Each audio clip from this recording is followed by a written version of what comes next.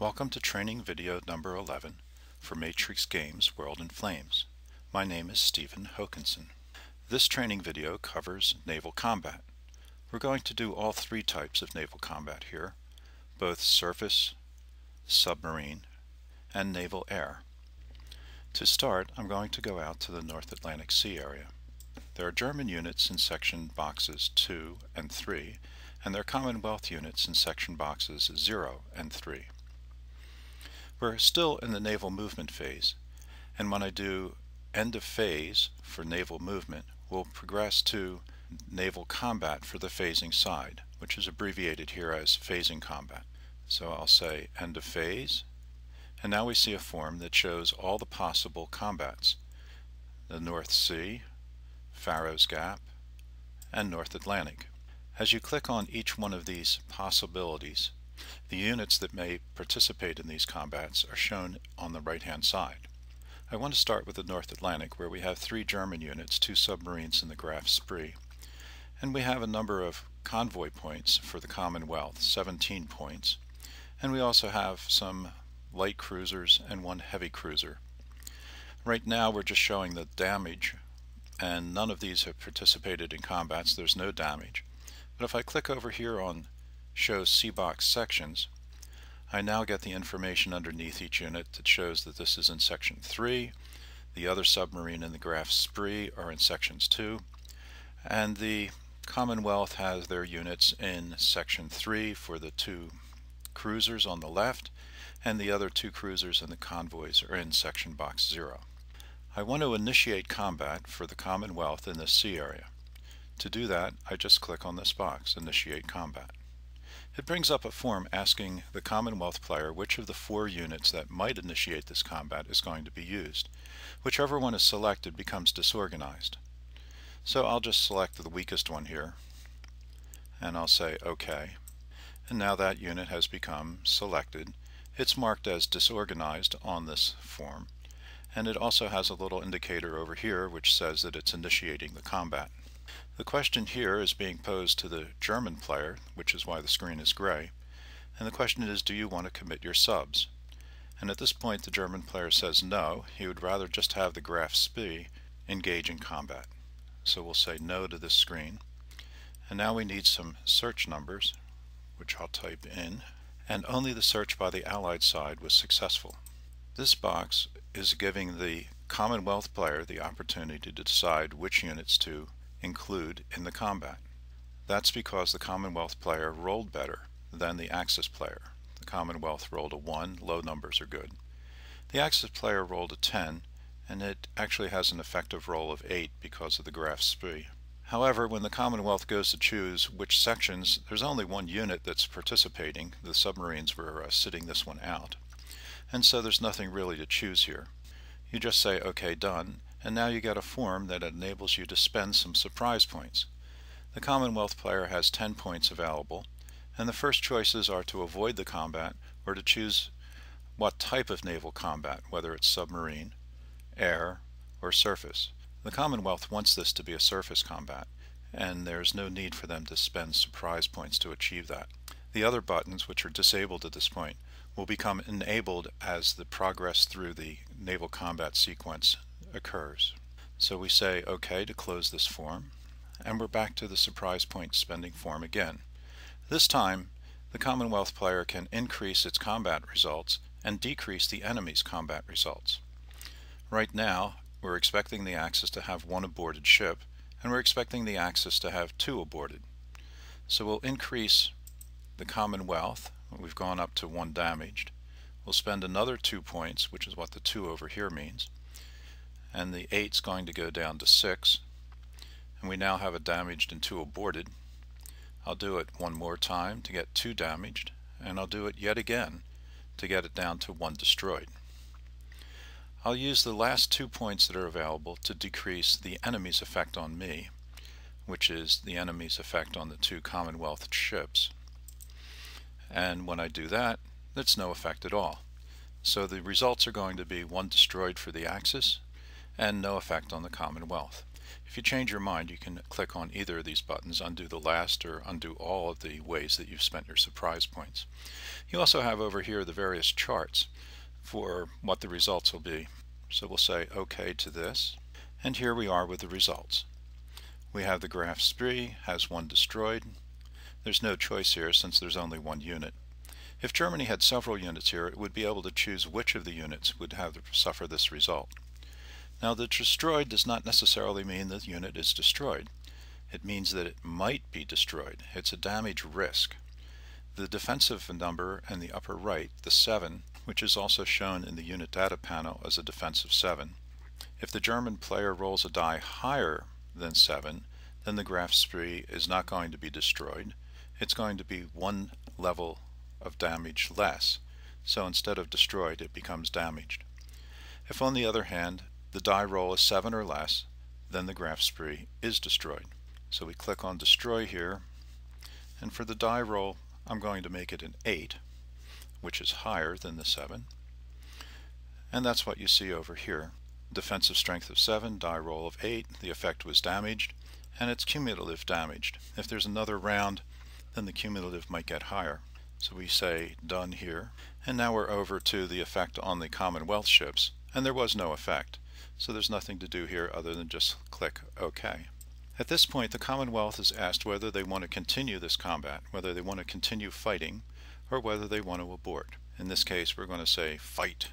And the same question is posed to the German player, and he also chooses to fight. This time, Germany, on the question of whether to commit subs, is going to say yes, I want to commit my subs. I've skipped ahead a little here. What's happened is I had the Axis roll a 1 and the Allies roll a 10, the reverse of what had happened in the previous round. So now the Axis player is the one who has the surprise points and gets to choose what happens. So they're deciding whether to include the 0 box units from the Commonwealth, the 3 box units, or all of them. You can just uncheck some of these boxes to see what the effect is. So if I uncheck the 0 box, those are the Commonwealth units in the 3 box. If I do the reverse, include the 0 and uncheck the 3, I can see the units in the 0 box. But in this case, I want to include all of the Commonwealth units, and I'll just say OK, done. And here we are at the surprise points form again. You can avoid combat or choose the naval combat type. The German unit is going to be able to use his submarines at this point, so he doesn't need to spend points on choosing the naval combat type, and we'll just say OK. The first opportunity for choosing the combat is submarine combat, and the German player does want to do that, so he says yes here. And he wants to decrease the enemy naval combat. Yes, because look at the results for the Axis, 2 damaged and 3 aborted. So we'll spend 2 points to reduce that a little bit, and we reduce it down to just 2 aborted. Meanwhile, you'll notice that we have 1 destroyed for the Allied. If we reduce it again, we'll have no effect on the Axis units, and we'll have 1 destroyed on the Allied side. If we save our 2 points, we could use it to increase the amount of damage we do to the Allied units. But we're more concerned with not having any Axis losses. So we'll spend the last 2 surprise points to get no effect. There's 1 point remaining, but you can't buy anything with 1 point, so that's ignored. So here we are with the result of the attack on the submarines, no effect, and we just say fine. And here's that 1 destroyed result going to the Commonwealth units. Because this is a submarine combat, the Allied player is not going to be able to choose to have the damage inflicted upon any of his escorts. When I click on these units, none of the buttons down below are enabled. It is only when I click on a convoy, which are what the submarines are attacking, do I actually see units getting destroyed, that button being enabled. So I'll select the Netherlands convoy and click on Destroy. And what happens is a destroyed result destroys 2 convoys. The Netherlands only had 1, so I need to choose an additional convoy. And since we already have 1 point all by itself, I'll select that one. Now when I say OK, I've got the Netherlands unit destroyed, that's 1 convoy point, and another convoy point from the Commonwealth. There's still 15 convoy points out here with no effect, and of course the escorts are undamaged. That result is shown down here, and now we have a question of do you want to stay, and I'll have both of the sides say that they want to fight. I'll have the German player commit his subs, but this time I'm going to have both of the search rolls fail. Combat in the North Atlantic is now concluded for this combat phase. The Graf Spee, because it was damaged, has to abort from the sea area. So this is the Naval Combat Abort queue. There's only one unit in the queue right now, and I'll move it over here. It has a lot of little status indicators now. It's shown that it's aborted, it's aborting, and it's damaged, which is what all those little dots mean. I'll say OK, done. Leaving the North Atlantic, I'm going to have the Graf Spee head back towards Europe. I'd like to come into Brest, and that's a legal destination. However, I have to pass through some Commonwealth ships. I can do that by doing a control left click on the Bay of Biscay. This gives the Commonwealth player the opportunity to intercept, but the Commonwealth player doesn't really want to participate in a combat given that it has transports loaded with units sitting out here. So it's going to say, no, I do not want to intercept. And so now the Graf Spee can continue on and reach a destination of Brest. We've now concluded the naval combat abort digression, and we can terminate that move by clicking on the end of phase marker. We're back to choosing sea areas. The North Atlantic one is over, and we can choose either the North Sea or the Faroes Gap. We're going to select the North Sea and show an example of a naval air combat. The Commonwealth player needs to select a unit to initiate the combat. I'm going to take one of the weakest ones here, this light cruiser. What's happened here is that we're now into the initiating side, the Commonwealth, bringing in some naval air support for this combat in the North Sea. I want to show you the subphases for naval combat. There are a lot of them, 28 if I remember correctly. We've just selected a sea area, and now we're bringing in naval air support. First the attacker, the Commonwealth, and then the defender, Germany. We'll have the commit subs, we'll do some search rolls.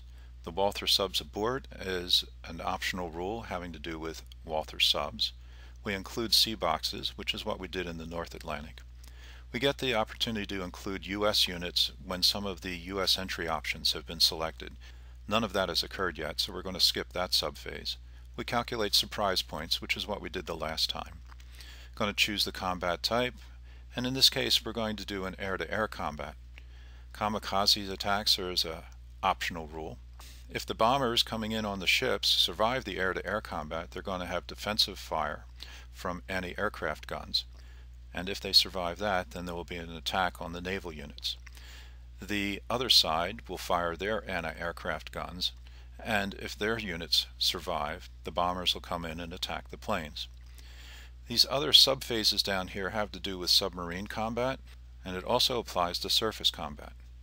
Once the results have all been resolved, there's the abort or stay decisions made by first the attacker and then the defender. If both sides stay, then we do another combat round, and we'll come back up to naval air support by the two sides. When we were in the North Atlantic, there were no nearby land hexes with air units, so we skipped those two subphases. But here, fighting in the North Sea, there are going to be both Commonwealth and German air units capable of participating in the combat. We start with the selectable units form over on the left. These are all of the units that the Commonwealth can fly into the North Sea in order to participate in the combat. However, all of these units have short ranges. The fighters are a range of 3, and even the other units have fairly limited capabilities. The Wildebeest is one exception, but we already have a lot of units out here capable of fighting in the naval air combat, so we're going to leave the Wildebeest on the side, maybe use it for something else. I'm just going to end this subphase, and now we see the units that the German player can bring in. But again, all of these have very short ranges. The longest one is 5, and if they come into the combat, they're only going to be able to make it to the 0 or 1 box, so they're not really going to help very much. So again, I'm just going to end this subphase. For the search numbers, I'm going to use 5 for the Axis, and I'm going to use 9 for the Allied side. Only the Allied side was successful. The Commonwealth had units in the Section 3 and Section 4 boxes. However, because the die roll was a 5, only the unit in the Section 4 box is capable of participating in the combat. All those good units in the Section 3 box have to sit this one out. However, the Beaufort here does get to choose which one of the enemy units it's going to attack, and there are 5 ships sitting out here.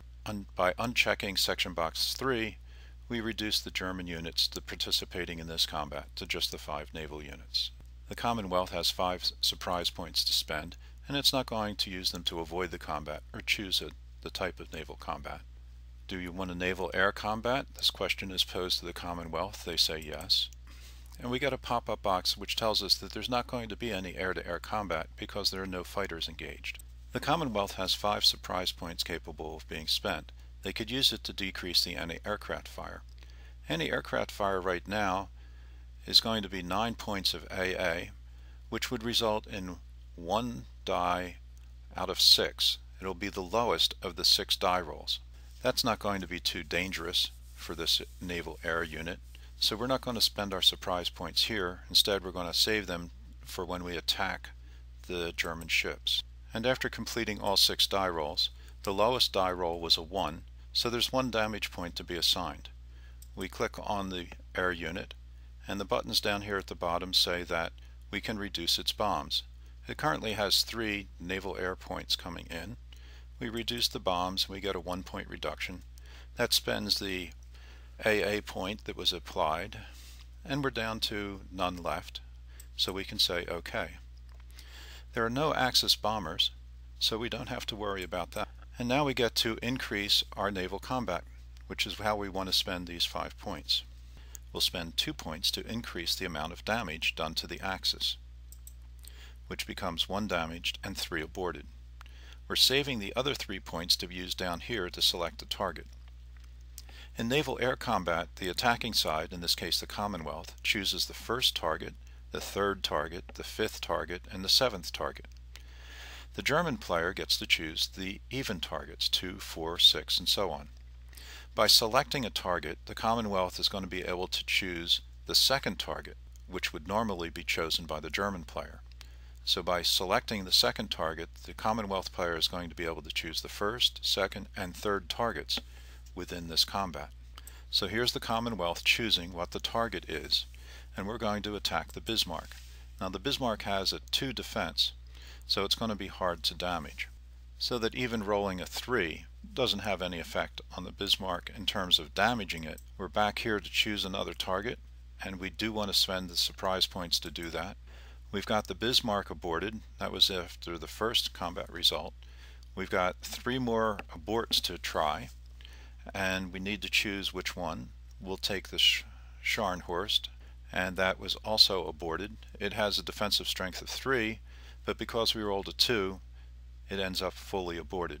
And we're going to take the best of the remaining ships, which is the heavy cruiser, and try to abort that. We succeed with a die roll of 5, and now the German player has to choose one of his remaining ships to be aborted.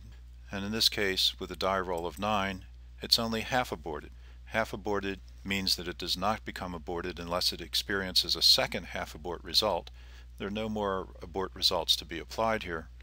So we have what the results of this will be is that 3 of the German ships will be aborted, the other one's going to get to stay, and of course the Leipzig, which had no effect at all upon it, is also going to be able to stay.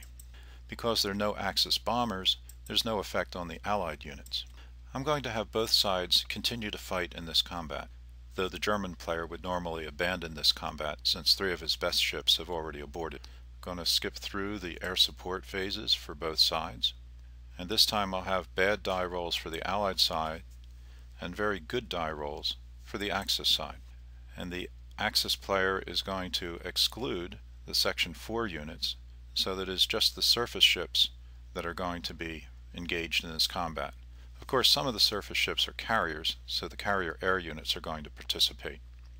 We don't have to spend our points on choosing the naval combat table because the first choice is always going to be naval air, and because the German player has a naval air unit, they can do that. The Commonwealth player would just as soon not engage in this combat at the point, so we'll say no to this. But regrettably, Germans are going to be able to say yes, we want to do a naval air combat. And that brings up the question of which of the Commonwealth carrier air units are going to fly as fighters and which are going to fly as bombers. All 4 of these units are Swordfish. 3 of them have pretty good air-to-sea combat factors, 3, 3, and 3. The other one has a 2, which is not all that shabby, but we should have at least some fighter out here trying to protect our ships. So we're going to have the first one, which has an air-to-air of 2 as a fighter, and we're going to have the higher ones over here as bombers. And you'll notice that when I click as a bomber, the range number goes to a gray to indicate that it's a bomber. And you'll also have over on the right the notation that it's flying as a bomber. And I'll take the last one as a bomber. Now that all 4 of them have an assignment, I can close this form. We are now back at spending surprise points.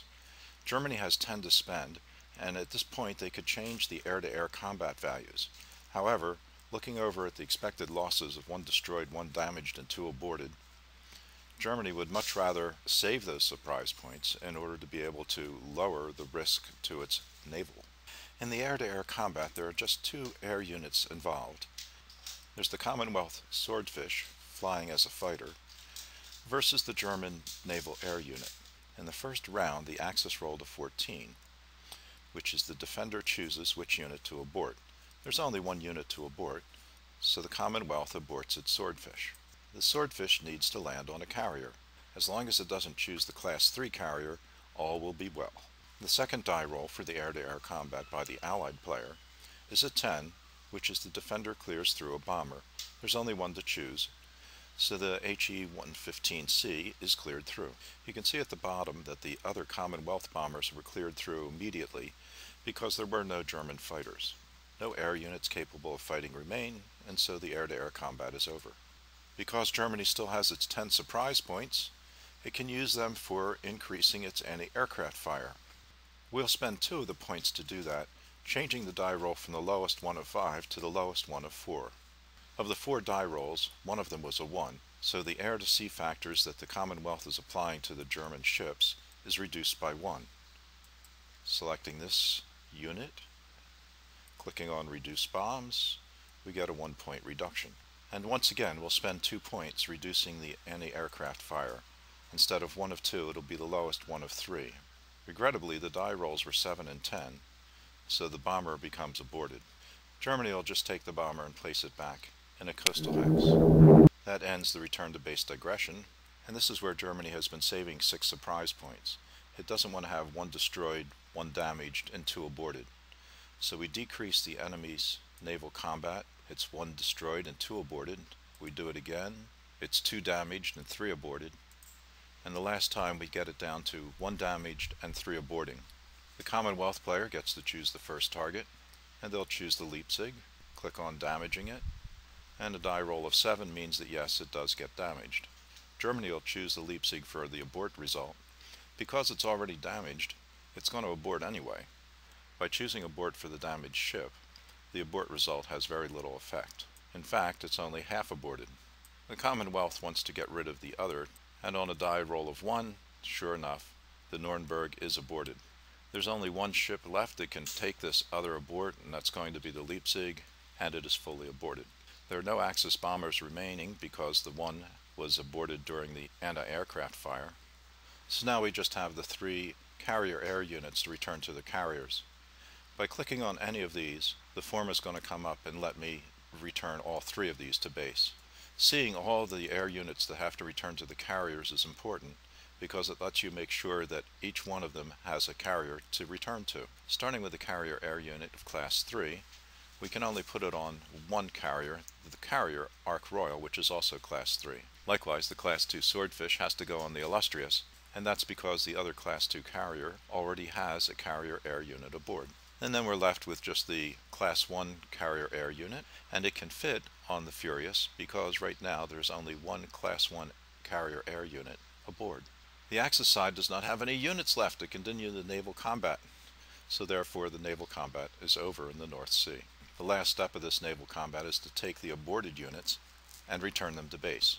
There are 5 German ships that have been aborted. The first 3 have Q numbers of 1. That's because they were aborted in the first round. The other 2 have Q numbers of 2 because they were aborted in the second round. I'm going to take all three of these German units, which are in Q1, move them over here, and return them to base. I'll end that naval combat abort regression, which brings us right back to the form again to abort the last two units. They also go into Kiel to keep their brethren company. That ends the naval combat abort digression, and we are back to choosing sea areas. There's one sea area in which the Commonwealth could still initiate combat in the Faroes Gap, but there's no real reason for the Commonwealth to risk 17 convoy points against submarines. So at this point we'll just terminate the naval air combat phase, and at the same time we'll terminate this video on naval combat. We've covered surface, submarine, and naval air combat.